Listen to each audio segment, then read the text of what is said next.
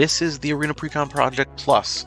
We are looking at the Explorers of the Deep archetype from Lost Caverns of Ixalan Commander Release. We've already done Nicanzil in 60-card Singleton Brawl format. This is Xolatoyac, the Smiling Flood. We were given 4 of the commanders from the Lost Caverns of Ixalan release onto Arena. We weren't given Hawkball, but we did get Xolatoyac, the Smiling Flood. I'm very happy we did because it is a little bit outside of the box that is the Merfolk list. This involves a lot of proliferation with the Merfolk army, but also with the lands. We're using Xolatoyac as both spreading the seas as an enabler to give us unblockable on all our Merfolk, but also to make it into a wilderness reclamation. If you're able to untap 4 or 5 lands every turn while attacking with Merfolk, and in combination with something like Cumena, Tyrant of Razka, that can bring you more cards into hand with the Merfolk.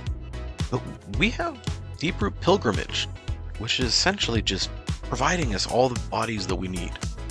We have Port of Calling, Growing Rites of Ixalan, Fauna Shaman, and Finale of Devastation, all for the express purpose of finding Master of the Pearl Trident.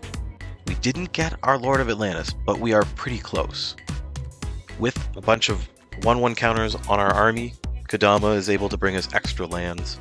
Fertilid is able to add more lands onto your battlefield, ramping you while still getting more with the proliferation part of the deck.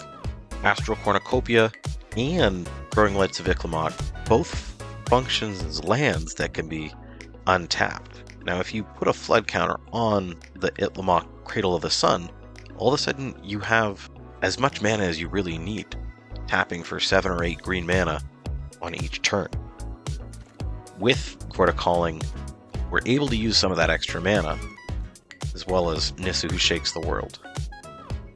Untapping, tapping, and untapping again at the end of the turn using Xolatoyac's ability.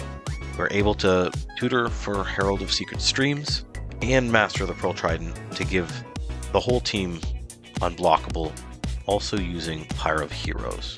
The deck does use some of these new, maybe not the best cards possible, but again, if you can get one of the flood counters onto the flipped maze that's searching your library, you can use all this extra mana that you have into the lands.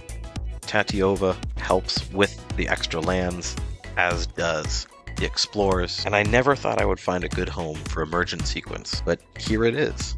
It puts a counter on the land. Although it makes it into a creature and susceptible to removal, the ceiling here is Xolatoyac. There is Wash Away.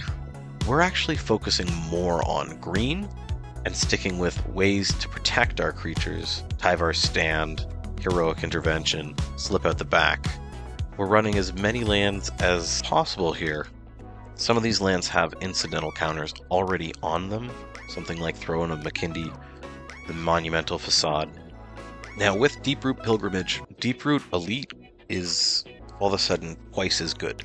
Every time you're attacking, even with just the one Merfolk, Deep-Root Elite, it's putting another 1/1 Merfolk onto the battlefield, which also gives a counter to either Deep-Root Elite or the Hex-proof token that it comes with.